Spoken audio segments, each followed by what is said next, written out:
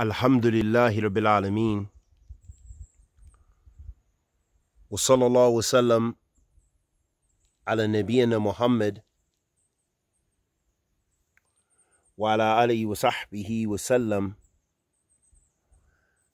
Amma ba'd. Ahabati fillah. In a beautiful hadith, the hadith of Abu Hurairah radiyallahu ta'ala anhu, he reported that the Messenger of Allah sallallahu alayhi wa sallam said, Allah the Most High says, he who is hostile to a companion of mine, I declare war against him. My slave approaches me with nothing more beloved to me than what I have made obligatory for him.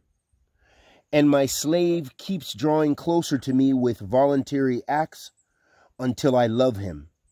And when I love him, I become his hearing with which he hears, his sight with which he sees, his hand with which he seizes, and his foot with which he walks. If he asks me, I will surely give him, and if he seeks refuge in me, I will surely protect him.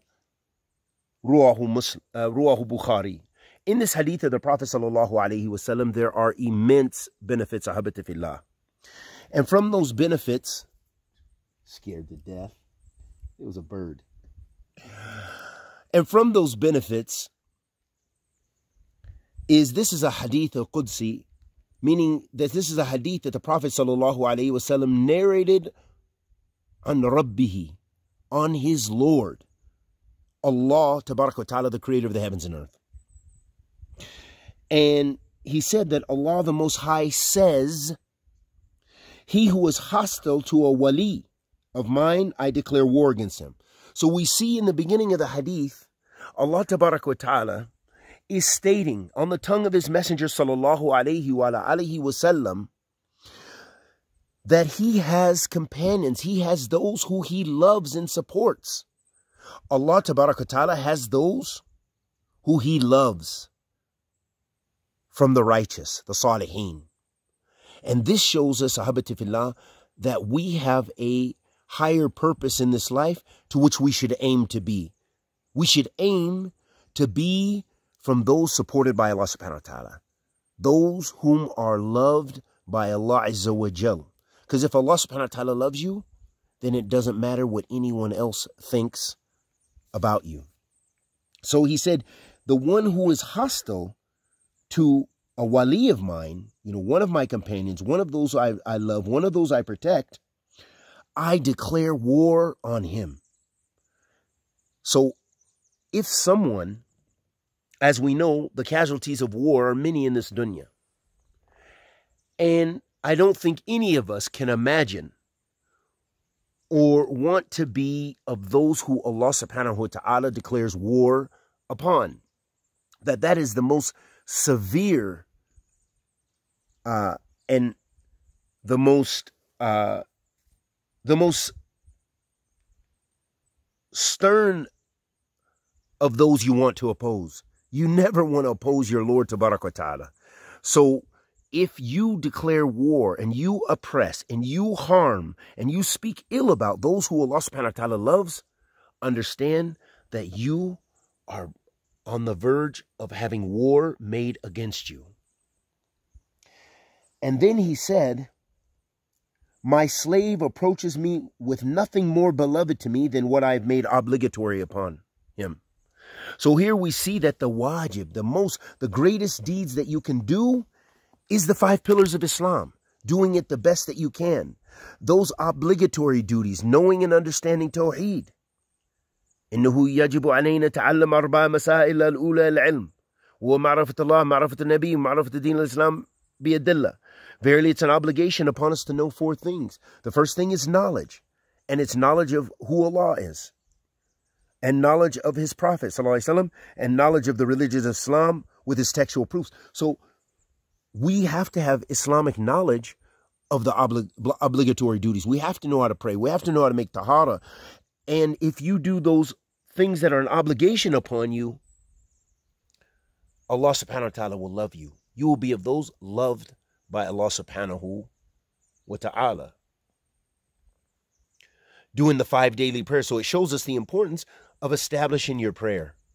That is one of the ways to earn the love of Allah subhanahu wa ta'ala. So it shows us the importance of that second pillar of Islam. And that's why it's a pillar of Islam. So Allah subhanahu wa ta'ala says, my slave approaches me with nothing more beloved to me than what I have made obligatory for him. And my slave keeps drawing closer to me with voluntary acts until I love him. And when I love him, I become his hearing in which he hears, his sight with which he sees, his hand with which he seizes, and his foot with which he walks. So, ahabati fillah, doing the voluntary prayers, praying your witr, praying your sunnahs, your sunan, praying tahajjud or qiyam al-layl, praying fasting, extra fasting, fasting Mondays and Thursdays. All of that is voluntary deeds. Voluntary deeds, they're extra deeds on top of the obligatory deeds. And if you do that for the sake of Allah subhanahu wa ta'ala, in accordance with the sunnah of the Prophet sallallahu alaihi wasallam, you will earn the love of Allah subhanahu wa ta'ala. And when we look at ourselves and we see our own taqsir and our own weakness, we see that we're usually not doing many of those things. So how is it can we gain the love of Allah? How do we get frustrated when Allah subhanahu wa ta'ala doesn't answer our du'as and we feel like we're not supported and we're not protected by Allah subhanahu wa ta'ala when we don't do those things to earn his love and earn his protection? So it shows us, ahabati fillah, to do your obligatory duties, pray, fasting, sadaqah, zakat, all those things, do the obligatory duties and do the extra acts of ibadah to earn the love and support of Allah subhanahu wa ta'ala. And then he mentioned that the one who is doing these acts of worship, that Allah subhanahu wa ta'ala will support him by making his actions in accordance with what Allah subhanahu wa ta'ala loves. So Allah subhanahu wa ta'ala says, and when I love him, I become his hearing with which he hears, his sight with which he sees, his hand with which he seizes. Meaning that everything that the person does will be in accordance with obedience to Allah subhanahu wa ta'ala, will be in accordance with ta'atillah subhanahu wa ta'ala. And we ask Allah tabaraka wa ta'ala, the Almighty, to accept our good and forgive our evil, and bless us to be from Ahli Iman, and bless us with ilm nafiya, rizqan tayyiba, amalan mutaqabbalan. And may Allah subhanahu wa ta'ala love us, and may Allah subhanahu wa ta'ala forgive us and guide us. Wa sallallahu wa sallam ala nabiyyina Muhammad wa ala alihi wa sahbihi wa sallam.